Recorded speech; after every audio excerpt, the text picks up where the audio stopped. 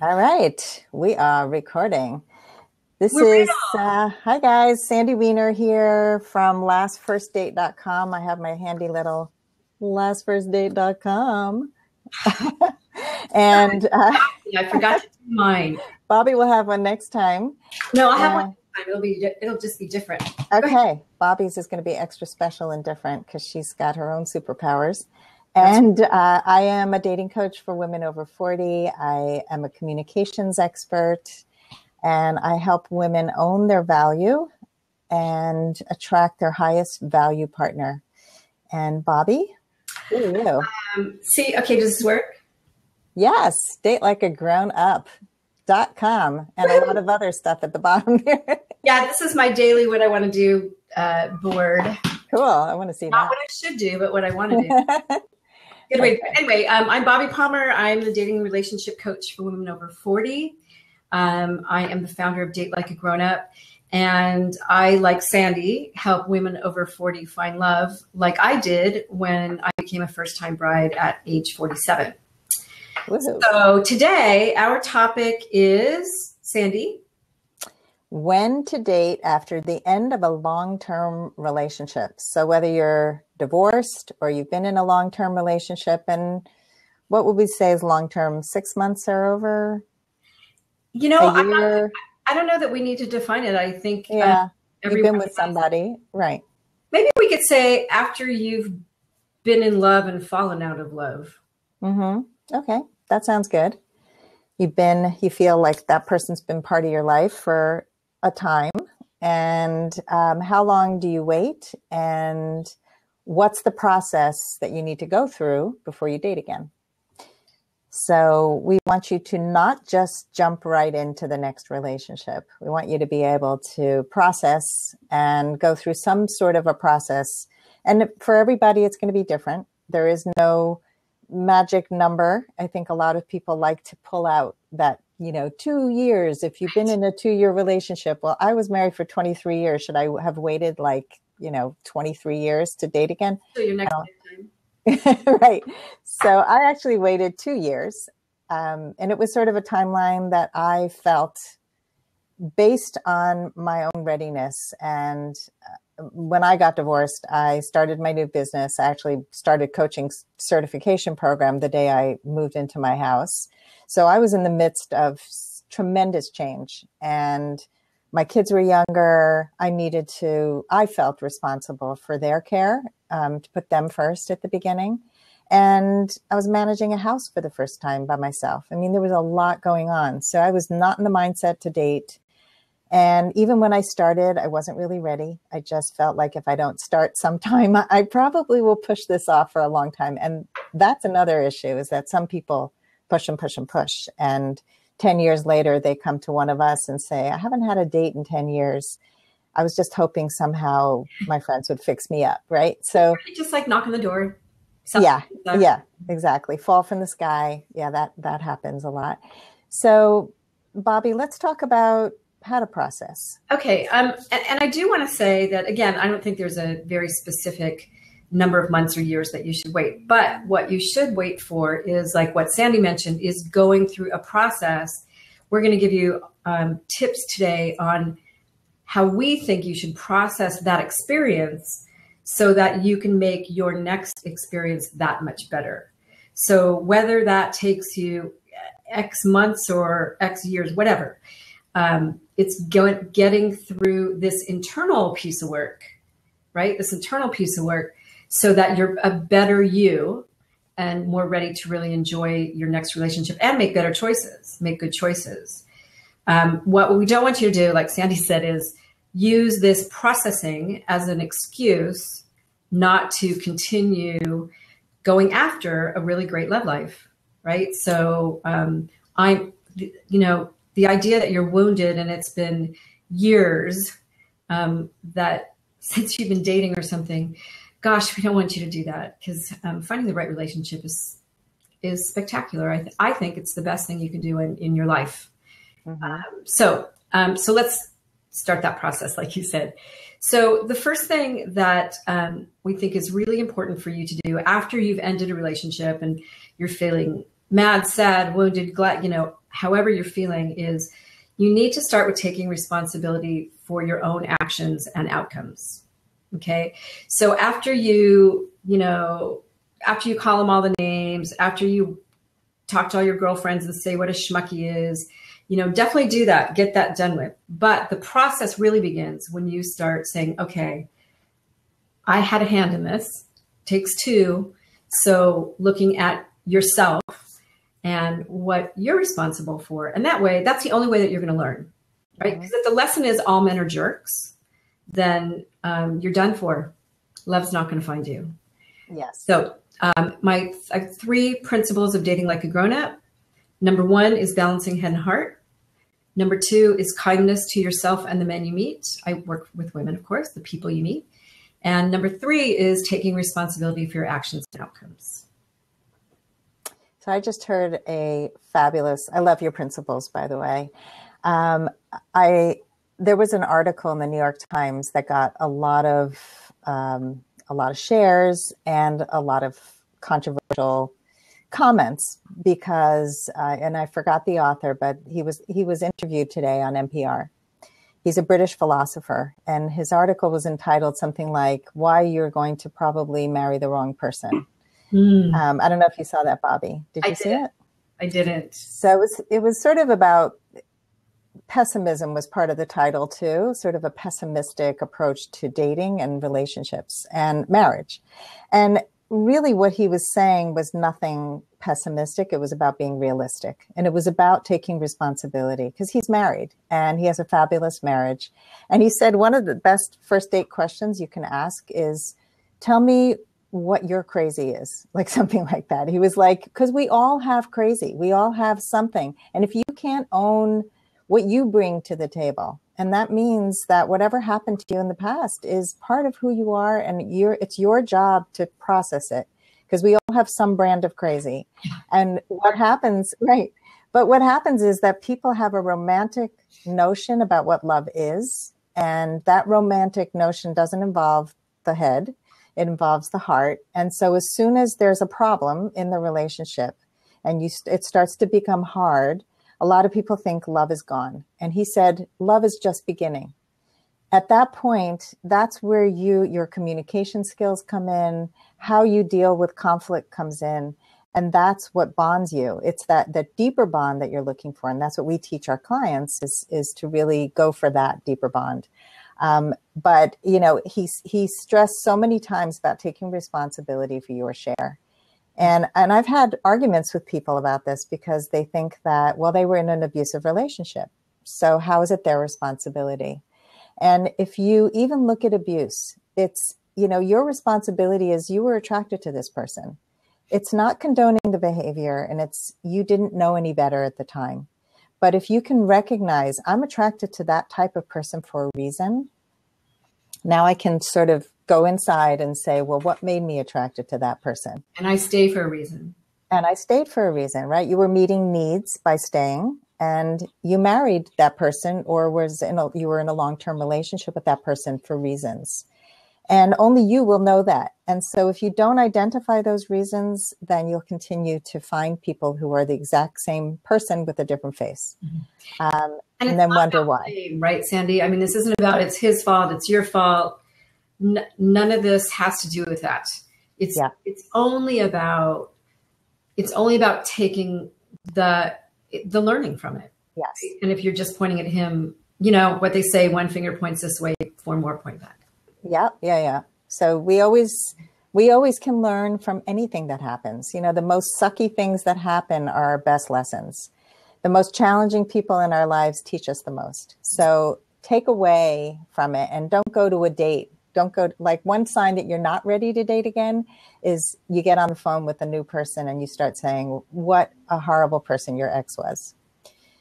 Yeah, that's a really big sign. That's a big sign. And it's a bit, and that you compare him or her to your ex in all ways. There's some value in comparing this experience with what you learned from that experience. But when you're, he did one thing, therefore he must be like my ex. Yes. Yeah. When I had a reason. Ex is in your life that much, and is part of that much of your your current life experience, you've got processing to do. Yes. And taking away the wrong lessons. So if you take away the lesson that, bless you. Thank you. That all people who do X are bad. And you know, what's important is to dig deeper and see, well, what was it about that X, that X that happened, not the XX, but the Y that happened. The same letter is confusing. But if you say, you know, like I had a client who, she was very reactive because she still hadn't processed what happened with her ex. And finally, the guy she was dating said, "I'm not the guy who hurt you." And that was so sobering for her to hear. Yep. It's like, oh, you're a different person. Yeah. And she was lucky that he said that instead of just walking away. Right. Most people would just say, no way. Right. All right. So let's talk about some specific ways, Bobbi, that you help your clients work through that process. Okay. Well, first of all, it's really important to identify patterns. And Sandy, that's what you were talking about a little bit. You know, the idea that we have one type of guy or one experience, and that seems to be what's happening over and over and over. And so a lot of times, unfortunately, what we do, and I say we, because I was single, remember, I was 47 when I first got married. So I had 30 years of sort of grown up dating. 28 of them, of which were not grown up at all. But when you're looking at a really valuable thing to do is to look at this experience, this man, this woman, in relation to all of your prior. So what continuity is there? What consistency is there? And one of what hopefully will come up for you is not just details of those patterns, and we'll talk about that a little bit, but the truth, the reality that you really are responsible for what happens.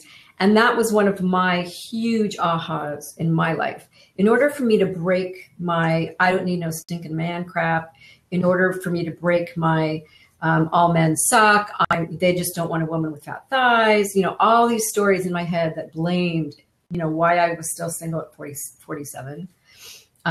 In order for me to stop that cycle of blaming them, I looked at patterns and I realized that I had dated like, 100 or so men over the years. And what was the only commonality? What was the only thing that was really consistent? Yes, law. I was really the only consistent pattern in all of those experiences. The great thing is, if you can take that without blame and with kindness to yourself, then what happens is you go, wait. And I just had a client do this yesterday. It was brilliant. You realize, wow, you know what? I must be showing up wrong. I must be making bad choices. I must be unskilled at communication or certain things that make relationship work. There's something about me and what I'm doing, not something wrong with me, but something about me and what I'm doing that's consistently creating these results.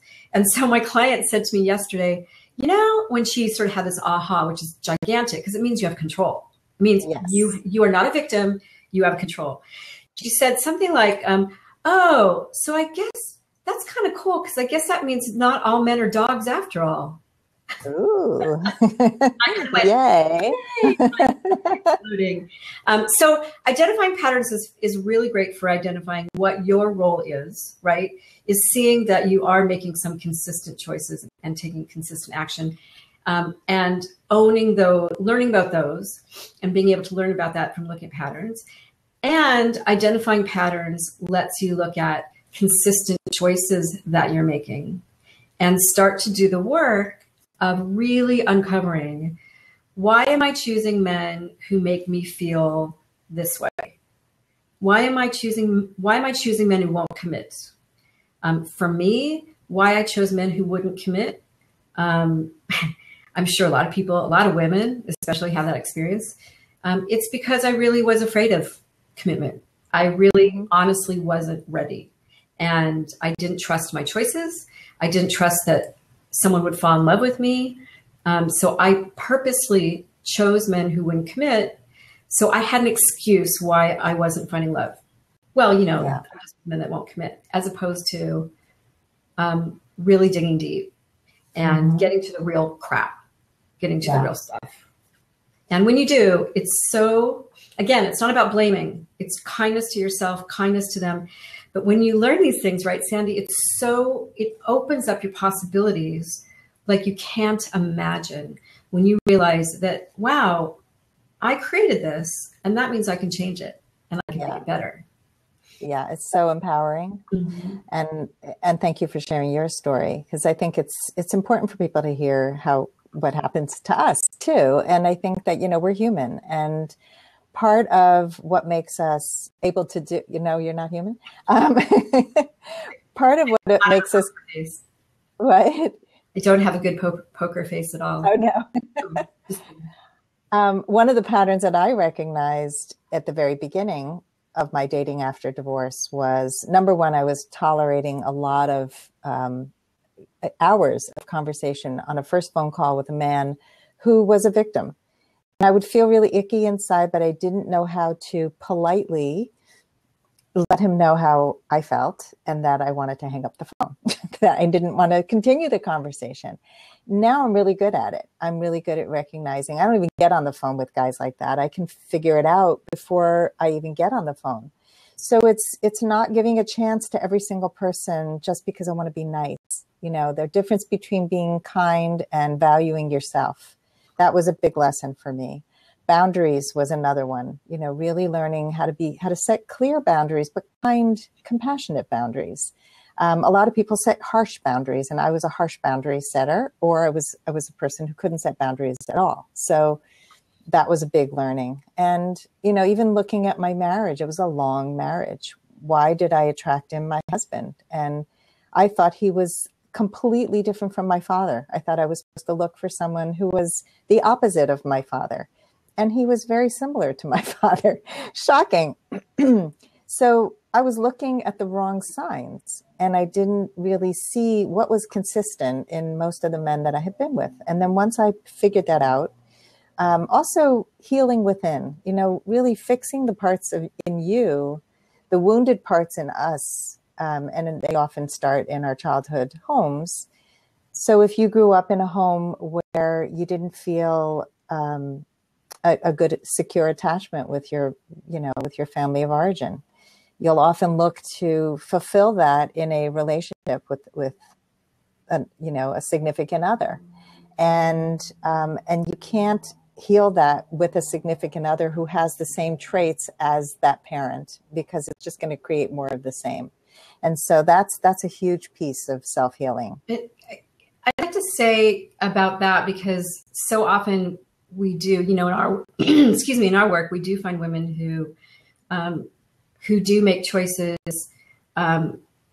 to be with somebody that's like a parent that was, you know, that they didn't have a good relationship with.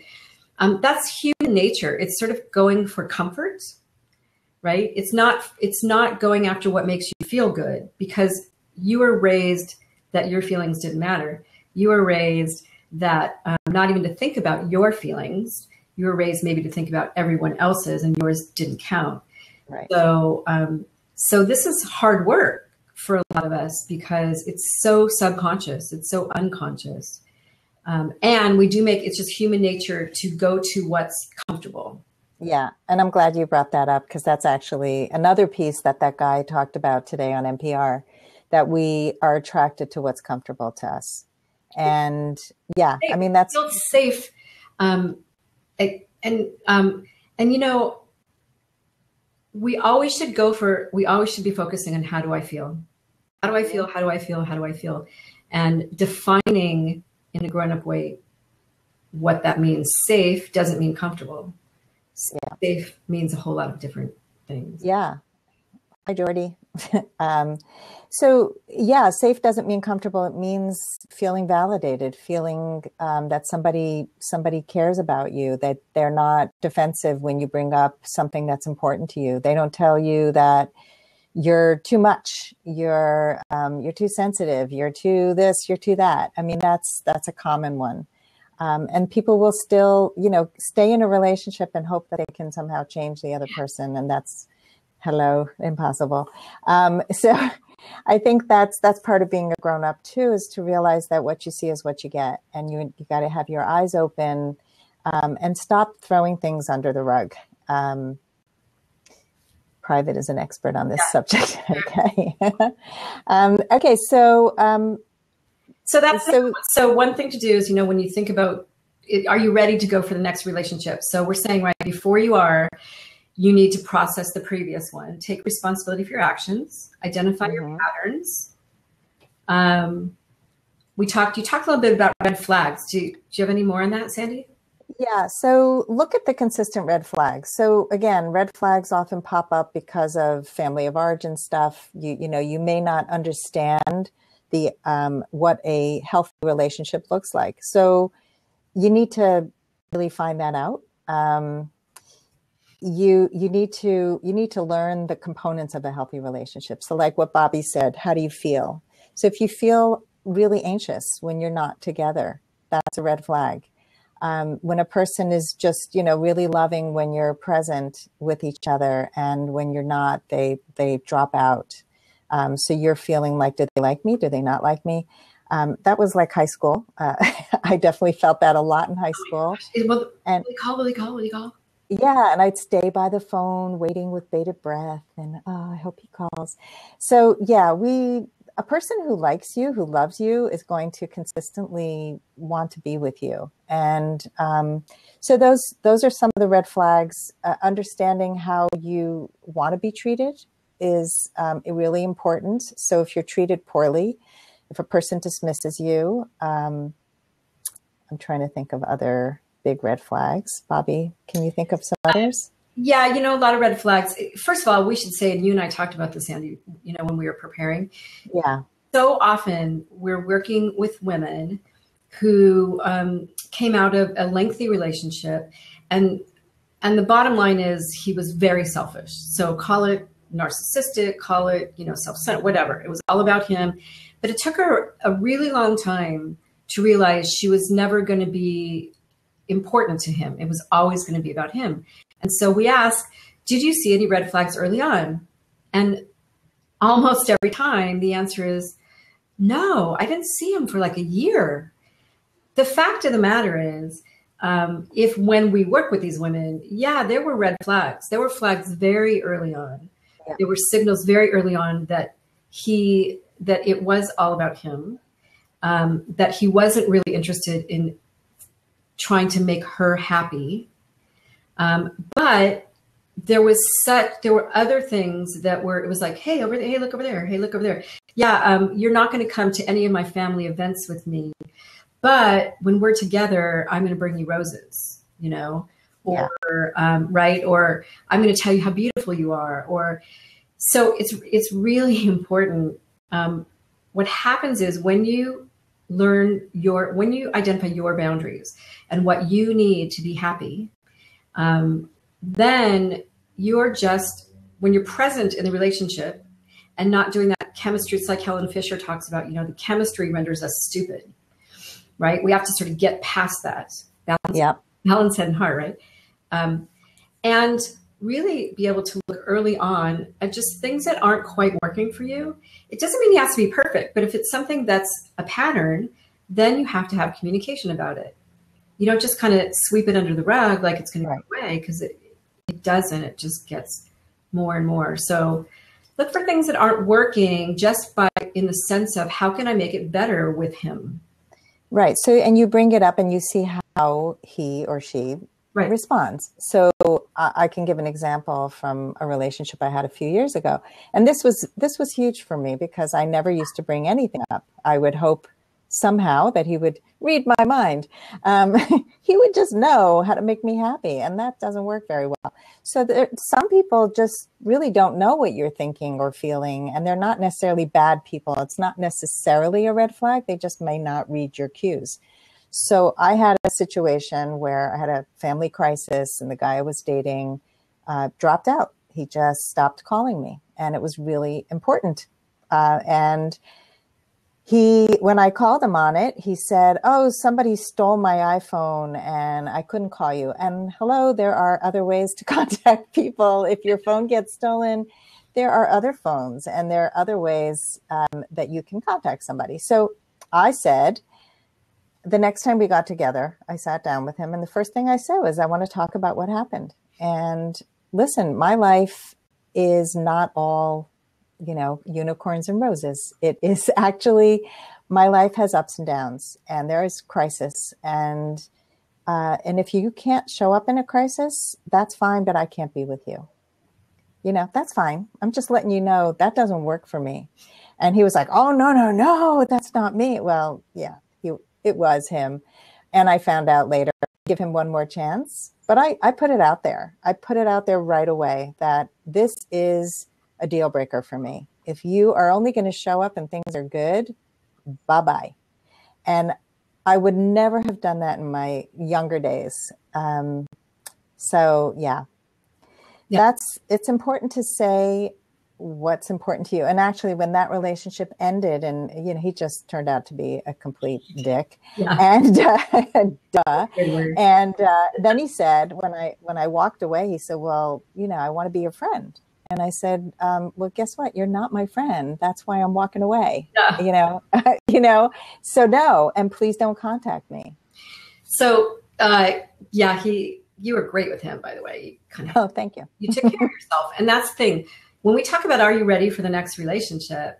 Like you need to be able to say to yourself and feel trust within yourself. So a lot of times, we think, oh, we don't trust men or we don't trust women. No, you've got it. When you trust yourself to make good choices, when you trust yourself to express your needs, when you trust yourself to be able to have good communication, that's when you're ready to move on. Yeah. And if you don't, then the process that we're giving you, the things that we're talking about, these are the steps that you need to move through to get to that point where, yeah, I'm ready. Like, I know what my part was. I know what I'd like to do better. I know what was great about it. I've learned how to do it differently. Come on, let's go. Yeah. Yeah. And go ahead. Okay. No, finish what you were saying. Well, I was gonna go over to the part about really doing that internal work, about reacquainting yourself with you. So if you have something on that. Yeah, I just wanted to talk about one of the ways to get that kind of clarity that I have found useful is to write a letter to your ex, and don't send it.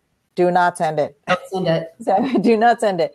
So the letter is. What's going to be in that letter is thanking your ex for the good stuff and thanking them for the lessons you learned so that you'll avoid somebody like that in the future.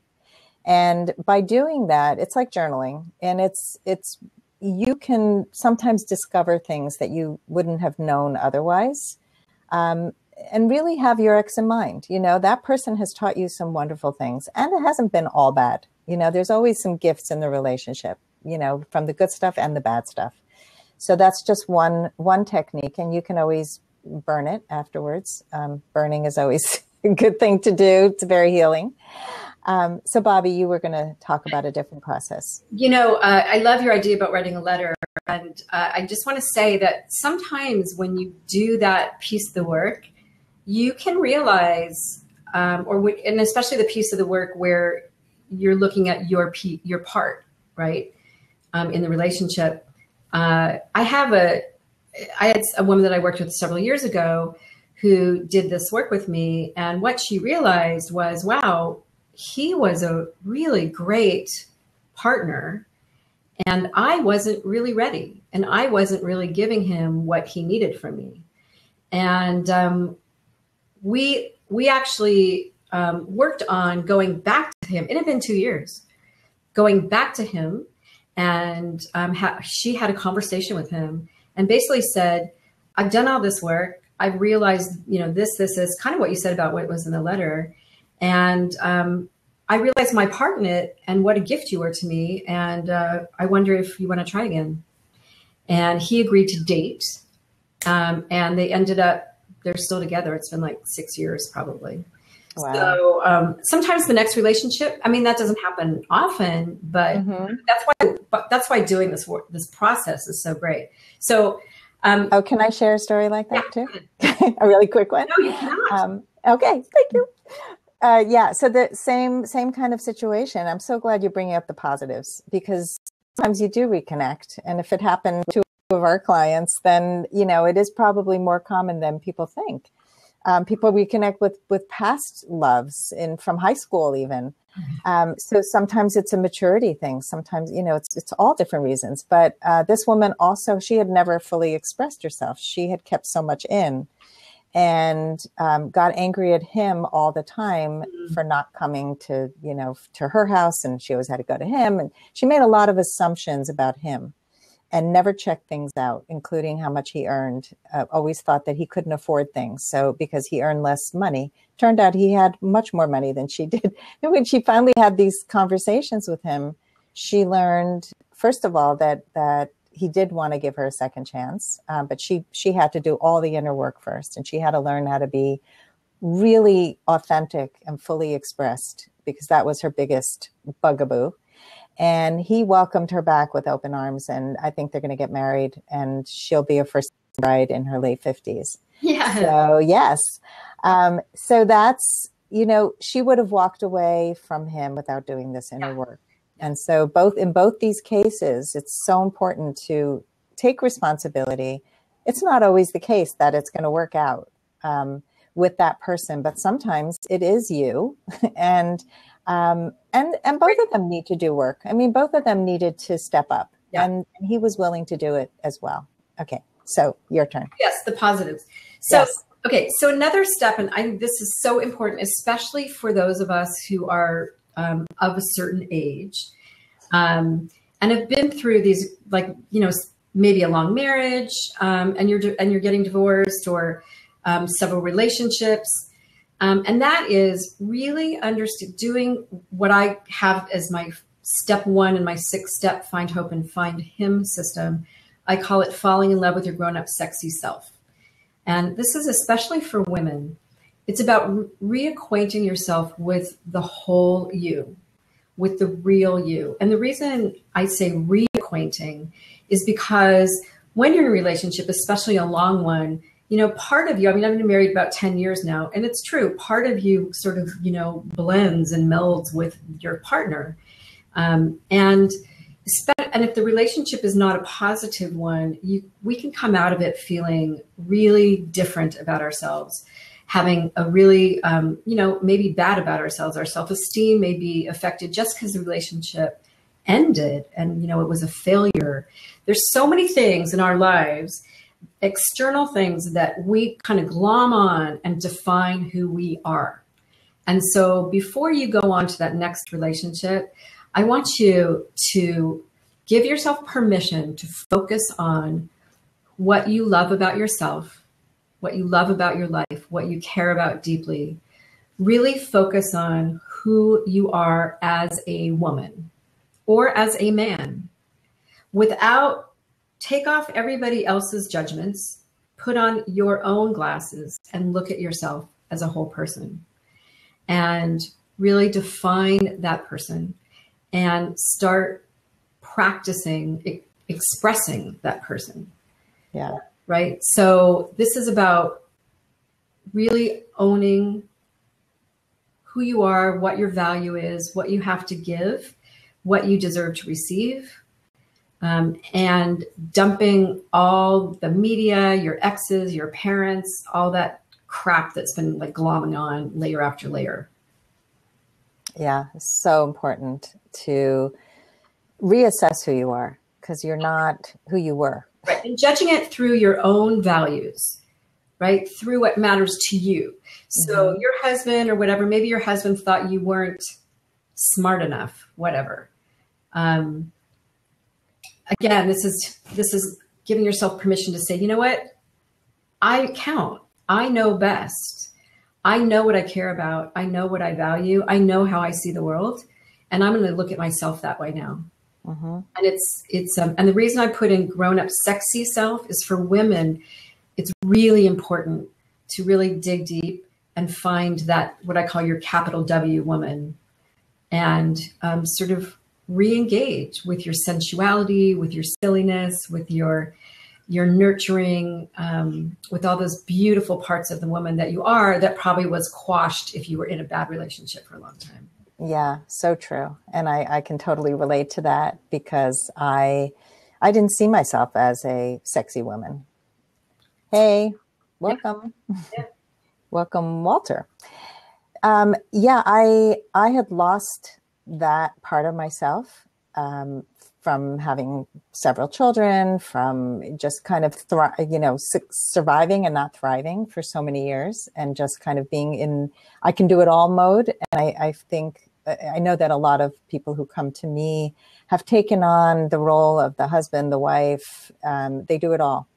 And that creates a real masculine energy, and they lose their sexiness, and so there's a harshness.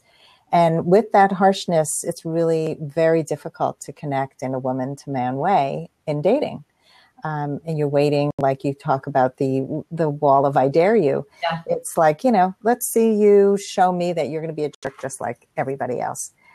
So when you do that inner work and you can soften, you can have vulnerability, you can have compassion for yourself and for others, and you can give, and I think, people who are operating from that place of scarcity, of there isn't enough, which I definitely was when I got married. I was living in that place of scarcity.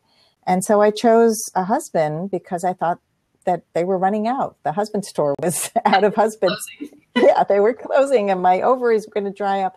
And, it was just this feeling of, I'm running out of time. I'm running out of men. I'm running out of everything. And I've got to choose, because I want to start this life that I've been talking about for so long, and everybody else is starting one. And, and it just was this inner pressure I put on myself to not choose from my heart at all. It was just, my head said, do this now. So, and then just all the challenges that happen in life, and then just soldiering on. And so when you take that soldier armor off and love yourself and come from that place of love, everything shifts. And actually you start to take on a whole different look. Like my look changed. People would say to me, you're glowing. Mm-hmm. And it really was not a conscious thing. It was very subconscious, but it was all due to the inner work. And the inner glow that happens when you do that inner work, people see it and they want to be around you. It becomes very kind of contagious. Mm-hmm. So that makes you irresistible. Yes. So we have this note here that says he's been widowed for 5 years, not dated. Mm-hmm. Not sure if it's because I'm not ready or something else is holding me back. Yeah, really common. So I want to kind of take the opportunity to review a little bit what we've been talking about, because that's the question, right? Am I not ready, or is something holding me back? I think that's probably one and the same, mm-hmm. Right? So we're talking about answering that question, right? Giving yourself permission to really focus on, I need to get the answer to that question.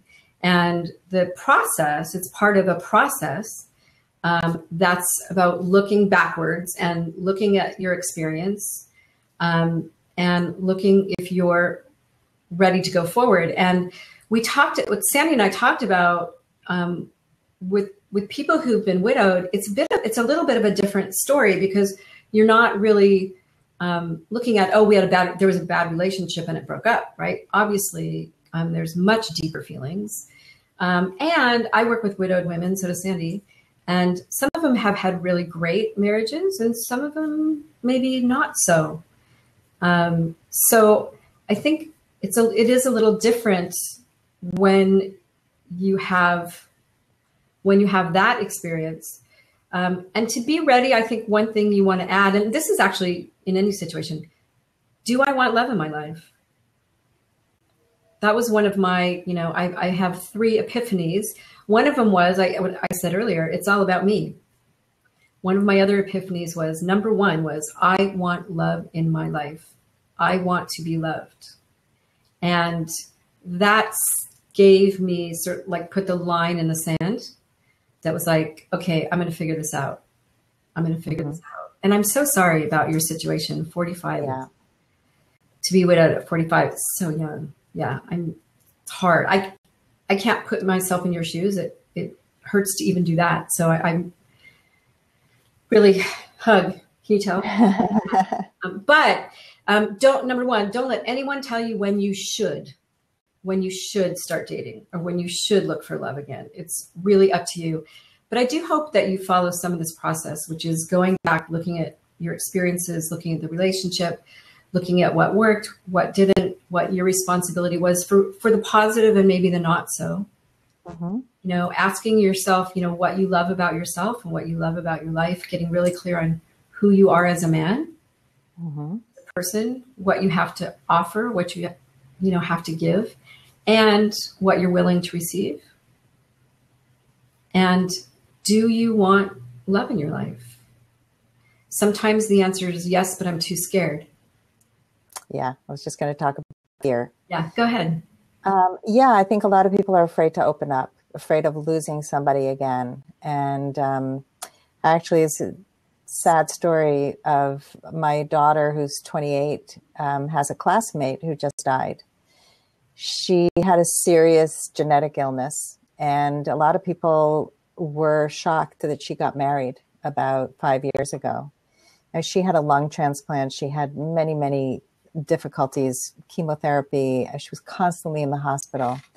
And I looked at it as however long she lives, she's in love, he's in love, they have a life together. And yes, it's painful, but they both risked and they both had an amazing love. And she just died like 2 days ago, so it's still really fresh in my mind. But I have a good friend who I lost about 2 or 3 years ago. And her husband is now ready to start dating. He just started, actually. It took him a few years. He wasn't, first of all, he wasn't in the mindset to date. He really loved his wife. He had to grieve. But he also had children that he was still managing. They're college age, but there were issues that came up. And he really felt this obligation to work on the triage at home first, and before he took care of his own needs. And I kept saying to him, take care of yourself, because I didn't want him to negate his needs in the process. And so when he was ready, he was ready. And he's now trying to figure out, is this woman that I'm seeing the right person? Am I willing to overlook some of these issues that I see? Are they really red flags? And so we talk, and we talk about whether, she does meet his needs.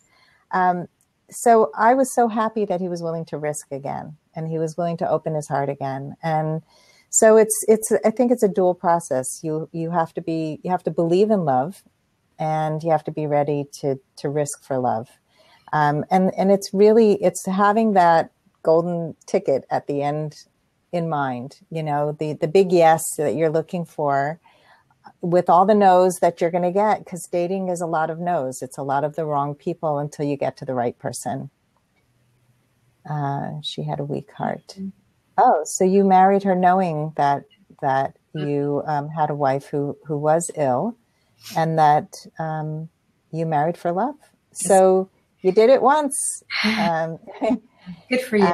Yeah. And that's, when you think about what was the benefit, that you had love.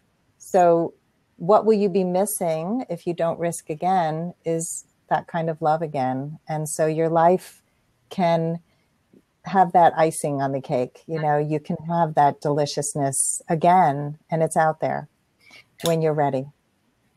So I want to talk a little bit. I don't compare my situation to you, but I was single, like I said, for forever, for a really long time. And there were a lot of pretty miserable years in there. Miserable either because I was so super single or because I was dating and it was miserable. So but anyway, I had all kinds of fears, right? I mean, I call it fear of fill in the blank.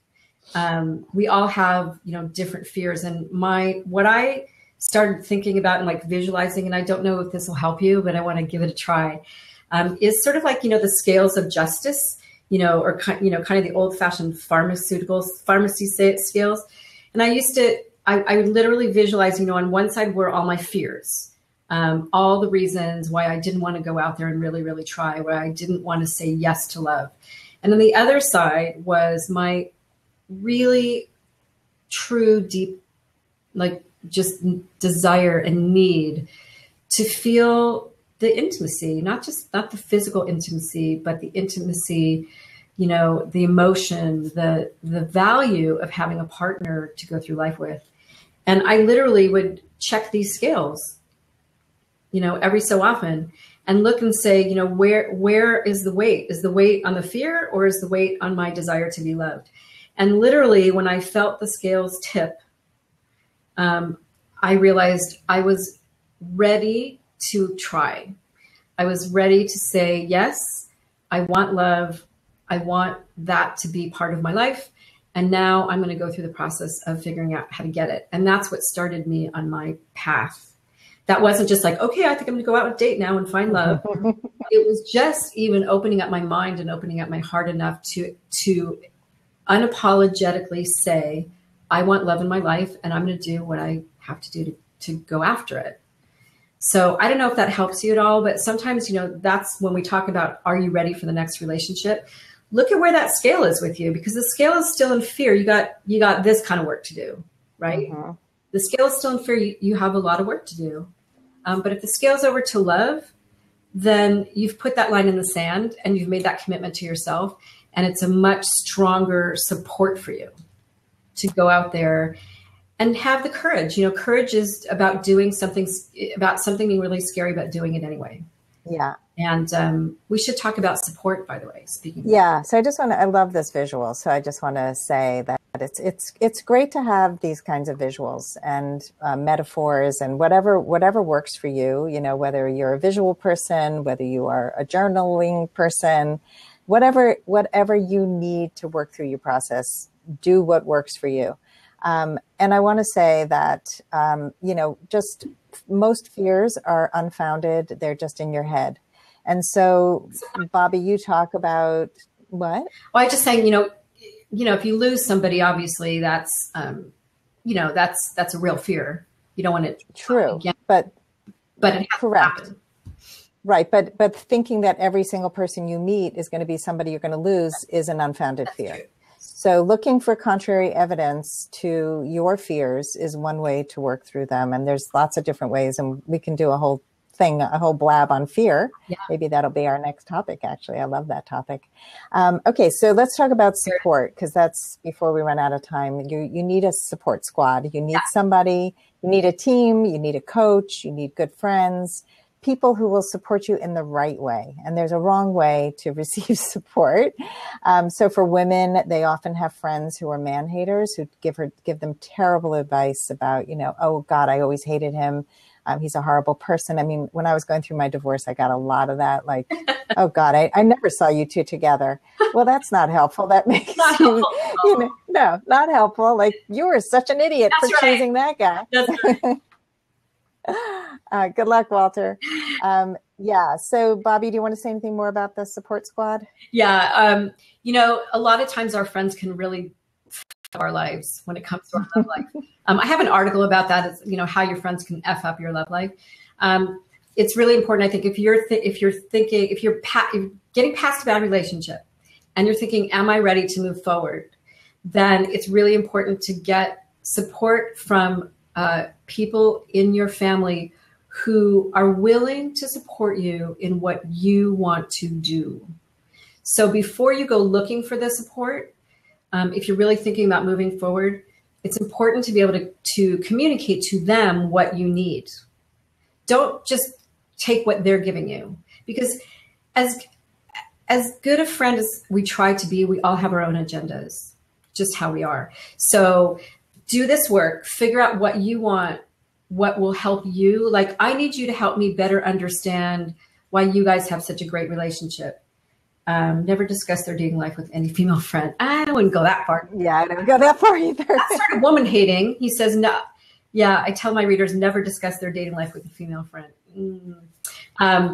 But you need to go to your friends that have good relationships. You need to go to your friends that are well schooled in communication skills and the differences between men and women, who do have an open heart, because that's what you want to have, who do have an open mind. And you want to be able to say, here's what I need from you.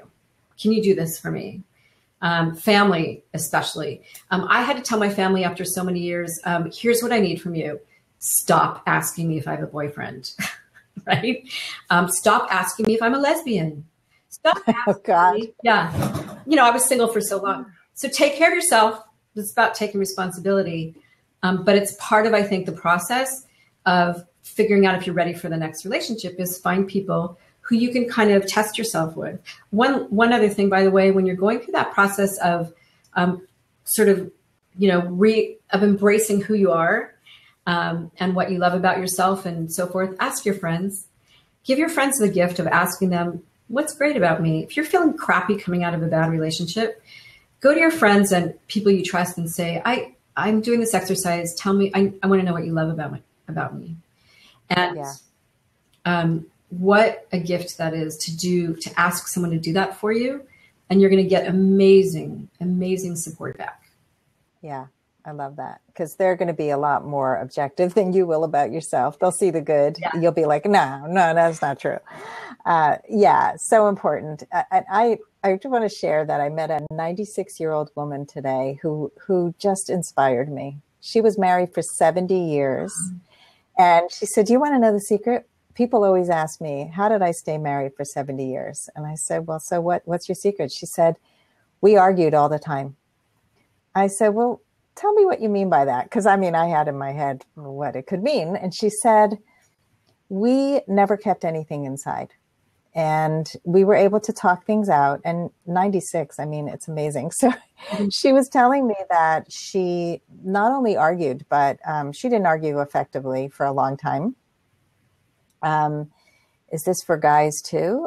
Guys can join us. Yes. Guys are joining us. Sure. Yes. We have almost all guys, I think, on the show, on the blab today. So she was saying that she used to walk away when she got upset.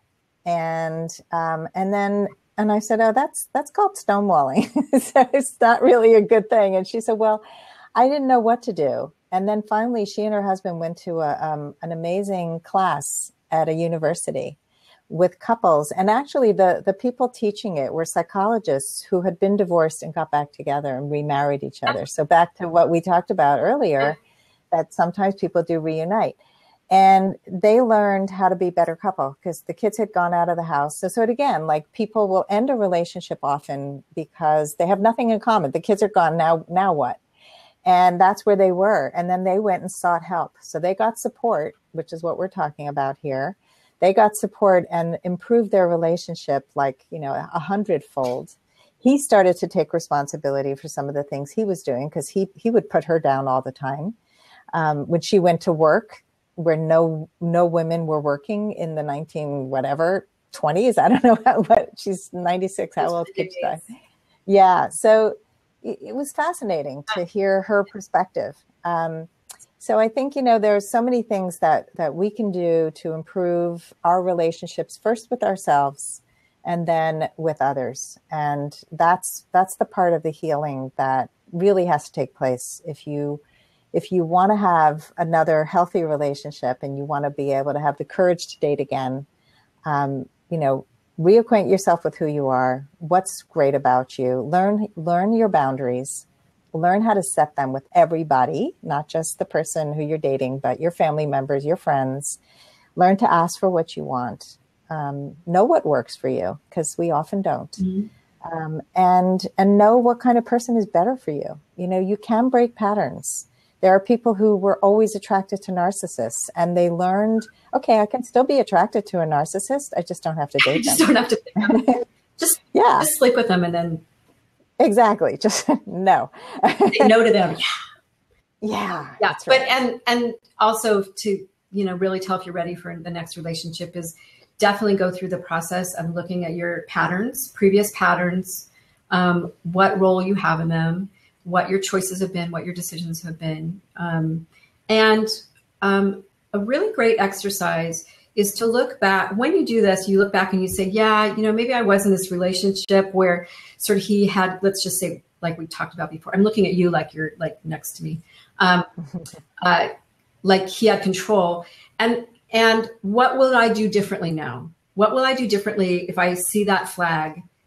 And if you don't know the answer to that, you still have work to do. So you have some communication training. You have to learn some things that you can do, like boundary setting. But that's why this process is so effective, right? Before you go on, it's like, how do I make it better next time, right? What didn't work is like only a very small part of the work. The really transformational part and the fun part, because now you're taking responsibility and control, is okay, what can I do differently to make my next relationship work better and to make better choices? And they're talking about the man or dicks part. That's the only thing they got from this hour. Really, guys? Yeah, well, yeah, you missed the part that we said. Men or dicks? Yeah, that is not what we said at all. As a dick. It actually was the opposite of that. That's right. Men are fabulous. Yeah, one man. And, you know, so when women think men are dicks, that's when they find all men are dicks. That's right. And the same with men finding women as all women are bitches, you know. So, shut up, Jordy, says Andrew.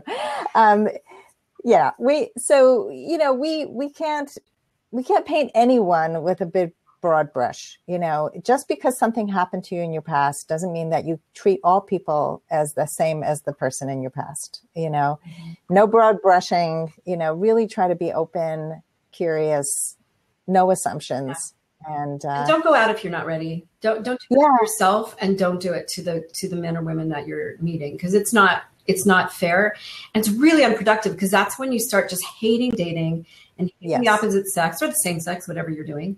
Right? Yes. And start feeling like, believe me, I've been there, like you're in that freaking like rabbit hole, and like it's Groundhog's Day, because everything's going to just keep repeating. It's going to be like slam your head against the wall. Right. And then you find evidence. So yeah, you don't want to repeat patterns, and you don't want to burn out, because that leads to complete burnout. Yeah. And this is why people hate online dating. I went online and it didn't work. Yeah. I met a woman recently. She's like, I signed up for Match.com. I actually didn't pay for it, but within the first day, I got emails from all the scammers. So online dating doesn't work. I'm getting right. Wrong conclusion. Yeah. Okay, we got to wrap up. Yeah. So here again, I'm Bobbi Palmer with DateLikeAGrownup.com. See, I love it. Love the mug. I'm really glad that you join us. For anyone watching the replay, Sandy, I love you. I love you too, Bobbi. I'd like to send people to DateLikeAGrownup.com/GGNO for my Grown Up Girls Night Out, which is my free monthly coaching. And we've got a really great topic coming up. So DateLikeAGrownup.com/GGNO for some free coaching. Awesome. And I am at lastfirstdate.com. I got my official lastfirstdate.com. Good. And so head on over to lastfirstdate.com. You can get your free guide to the top 3 mistakes midlife daters make and how to turn them around and find love. Or if you're a woman over 40 and you want to join my Facebook group, you can join facebook.com/yourlastfirstdate. Fabulous group. We have over 400 members now, and the conversation there is so incredible. Like, women, talk about your support squad right here, right now. I know we're going, but I love that this gentleman said the biggest problem we have is that we overthink too much. I'm guilty of it. Okay, that's something really good for next time, because a man said that. It's you. Yes. Okay, I know we have to go. Awesome. Thanks for coming, everybody. Talk to you. Bye, guys. Okay. Bye.